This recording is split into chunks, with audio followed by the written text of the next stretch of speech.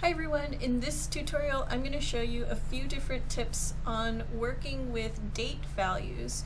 So anything that follows a date expression, for example if we did current date and time like this, or if I had a date picker, so there's an element here for date and time picker, and I had my text here and I wanted to display the value of whatever I put into this date picker. I can do date and time picker value. There's a lot of different operations and modifiers, and I just want to point out a few of them so that you know what your options are when you're working with dates and how to manipulate them.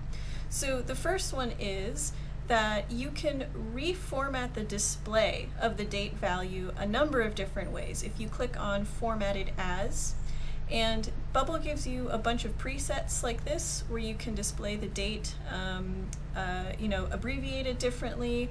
You can strip out the time if you wanted to, extract the time like that, or just show the date like that. You can also go into this custom formatting and really customize the way you want to see the date, and you can see here are some like shorthand examples so that you can write it out exactly how you want. So you have hour, minute, and then AM, PM, or you can do it in 24-hour time. So this will actually tell you all of your different options there.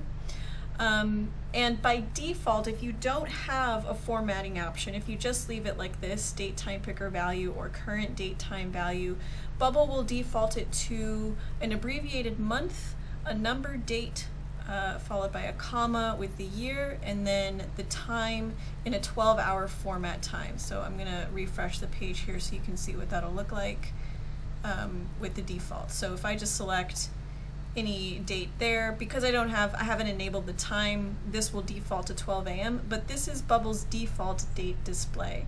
And keep in mind that when Bubble displays a date value, it's going to display it in the user's local time. So whatever setting they have their computer's time to, or their browser's time zone, that's what it's going to display. The second thing that I want to show you is you can change what the date actually is by adding time to it or subtracting times. And what I mean by that is with these operations here, you can add a certain number of seconds. You'll just select that and you can type in a number. I can type in 300 seconds like that. Or you can add hours, days, months, years. This will actually change that date value to that new date and time value. If you wanted to subtract any one of these things, let's say I wanted to do this value minus 5 days, all I have to do is add that minus sign and then 5 like that, and now we're subtracting 5 days. So you can put in a negative number there. The next thing is you can change different components of your date and time value with these change operations here. So let's say I want to take the current date and time, and I want to change that value to the beginning of the year. So I can do change date to 1 and also change month to 1. With this, the exact time, the hour and minute will be the same.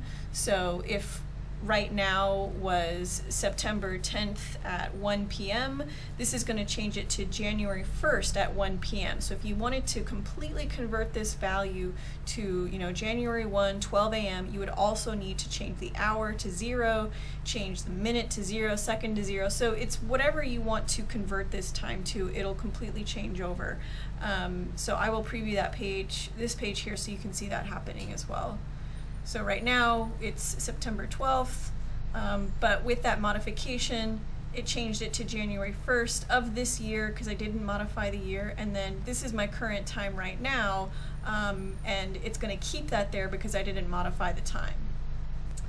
You can also extract different components of the date value. So right here we're changing the components, but you can also read the component for the date value, whether it's the current date and time or something from a date picker, if you use the extract operation there. So once you select extract, you can see that you have all of these different components to choose from, and all this would do, if I were to do extract minute, the value of this is now just that minute number. It is completely removed everything else about the date and time, and it's just giving you the minute there. I'm going to refresh the page so you can see we are in minute 16 right now.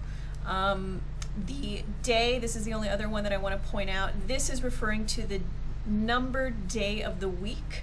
So Sunday is going to be 0 and Saturday will be number 6. Okay, so Sunday 0, Monday 1, Tuesday 2. This will let you extract the day of the week by a number value like that.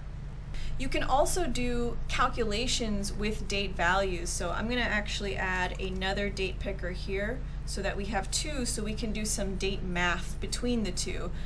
So I have date picker A, and then we have date picker B.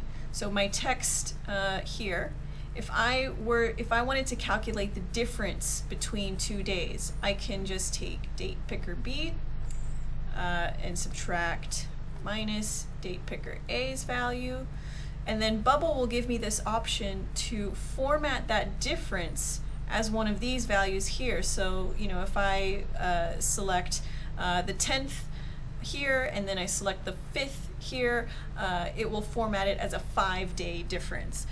Or if you're working with a smaller time frame, you're within the same day but your times are different, you can format these as hours, minutes, or seconds. So I'm going to show you, I'll select format as days there, and we'll preview the page and we'll select 2 different dates with our date pickers. So this is A, let's do the 1st, and then this is B, let's do the 14th.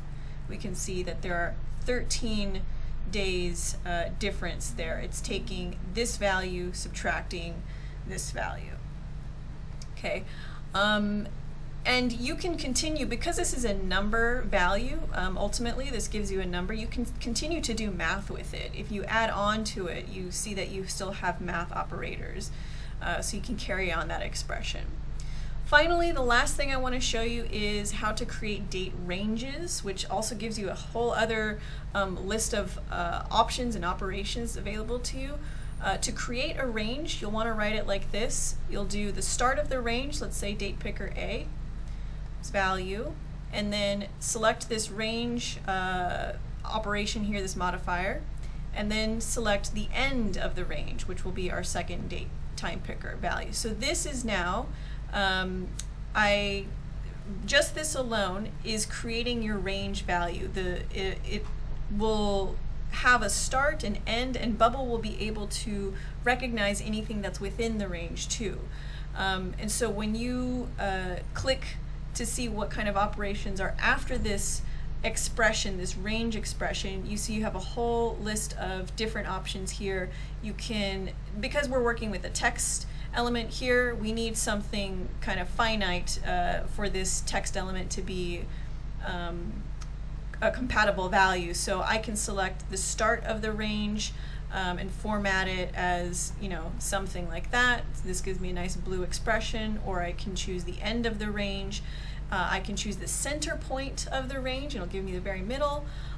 You have a couple of yes/no statements that you can make. So I can say, does this range contain point, current date and time?